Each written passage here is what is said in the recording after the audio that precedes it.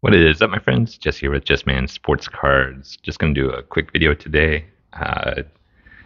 Upgraded one of my Jokic rookies yesterday. It just came in the mail. PSA 9 Infinite, and I was just checking out. I typically always kind of give a glance over just to see the quality of the card and if it matches the grade. And I'm looking at it. You guys see anything there? It's right there. See it? I was like, man, is that a surface flaw? Because if that's a surface flaw like that big and like almost that obvious, it shouldn't be a 9. And then I just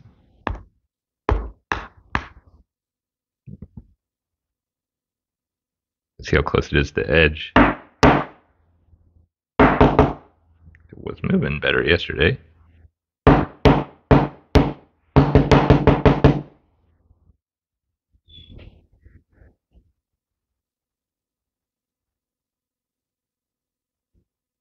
Now I'm having a hard time getting it to move. Okay, so it's on the upper thing there. So I did get it to move. It moved up. And then I'll try to move it again.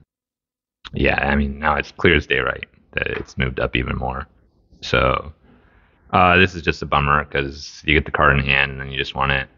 So now I'm gonna have to take pictures of this and then try to show it that it's moved. So I have to take two pictures, send the information to like the QRC quality control team on PSA. They'll do a free printout label. It's through FedEx, which is a pain for me to print. And then you have to take it to a FedEx store. They pay for the shipping, they pay for the re-holdering, but it was time and energy out of my day when they should have just done the job right the first time. And I don't know if that's like scratching the inside of the case there as it moves around. I don't know. I don't know what the hell that is.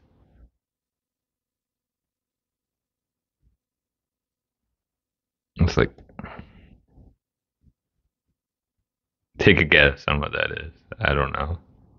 I don't know how it ended up inside the case. If you watch my other content, I had a Michael Jordan that I graded and Ten's come back and it had like a fingerprint down here. And I wear gloves and I always wipe everything.